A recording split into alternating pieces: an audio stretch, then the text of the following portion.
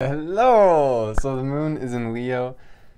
As always, there are gifts and challenges. So we'll cover a little bit of the challenges first because I think that there are some pitfalls here that we need to avoid. And then if we get through those challenges, we can enjoy the incredible, bountiful positivity and optimism and fun and playfulness and good feelings and creativity and expression that we have on offer here. So we'll get into that in just a little bit. I think again the big challenge here is we have moon square sun. We're now in the third quarter lunar phase. We have one more week before the new moon.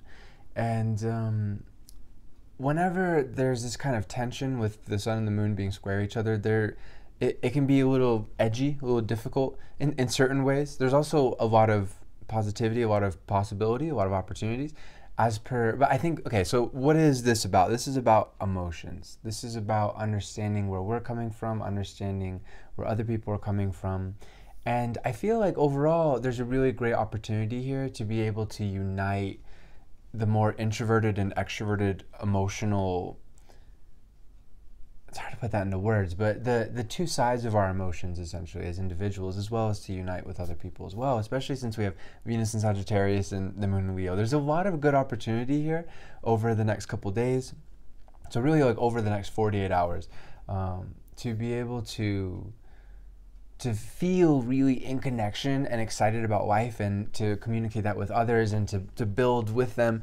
The big challenge here is we're still at that kind of transition period where, okay, the sun is in Scorpio, cool, that's moved forward. Mars is not. Mars is in Libra and Mars rules Scorpio. So there's, again, and Mars is conjunct sun. So we have all this energy. It's like we talked about in the last transit reading. And I think in certain ways it's really good to focus on this because of this square with the moon and the sun.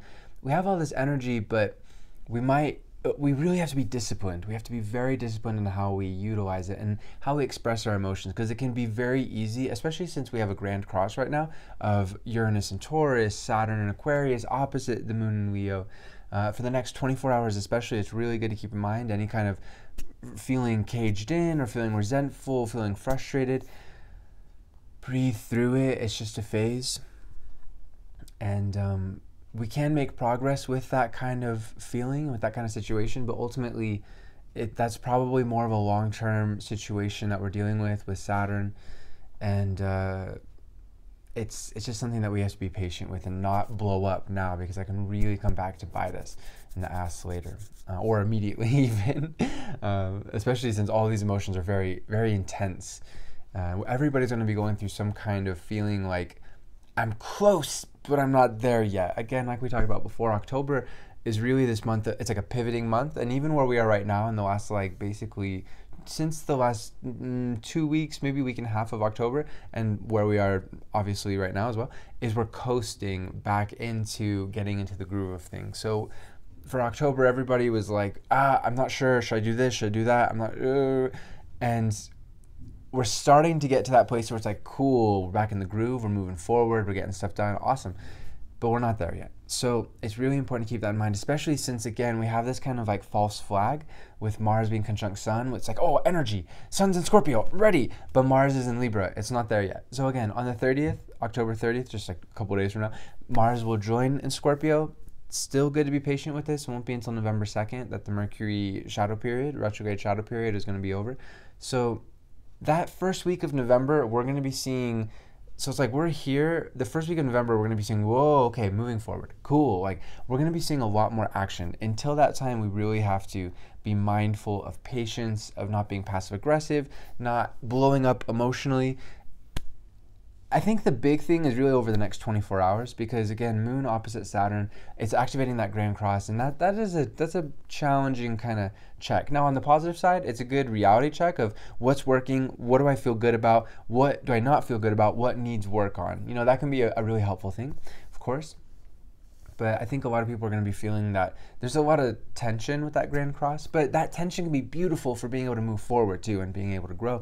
I think what's really cool is we're activating the other part of this grand cross. It's not quite down to the degrees, but still it's still a grand cross.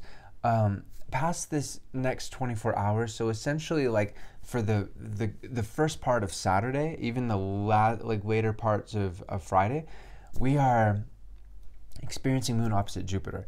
And this is still a grand cross, but I think basically over the next 24 hours, if we just keep our cool and not, and also not implode internally, emotionally, like, again, we have a choice always. Like, okay, reality check, this isn't going so well. What do I need to do to fix it? You know, if we just focus on this isn't going so well, oh, I feel terrible, oh, my self-confidence, oh, you know, it's like, whoa, whoa, whoa. No. We never need to be imploding nor exploding, you know.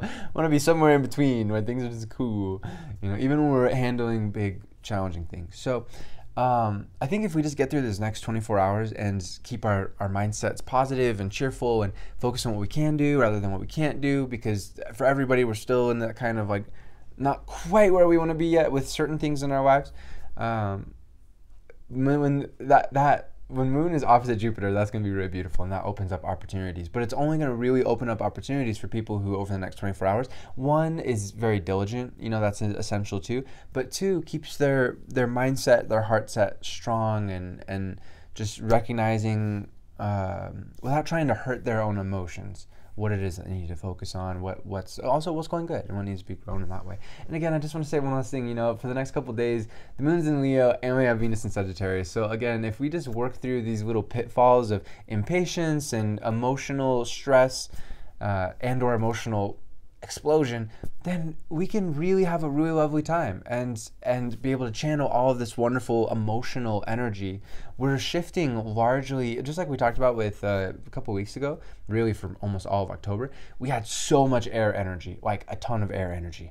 And I have a lot of air energy. It really doesn't matter whether we have a lot of an element or not. When it's such a preponderance, when there's so much of something, it's just a lot to deal with. So it's nice that we're shifting into this more subjective place, whereas before we were so focused on the mind that could again gotten quite anxiety focused or, you know, challenging in that respect, dealing with abstracts instead of dealing with the practical realities. So October is shifting into this beautiful place where we're more connected with our emotions, and there's a lot more of that to come, and there's a lot of good, of course. There's a lot of good with everything, but there's a lot of good to come from building on what we were so fixated on thinking about all the time mentally, to being able to translate that into good, healthy, emotional understanding, insight, and action. Oh, I forgot to mention, as always, I'm doing readings in the About section, or what's that called? The description section is info of how to get into contact with me and the different kind of readings I offer. Infinite love to you, my friends. Namaste. Peace.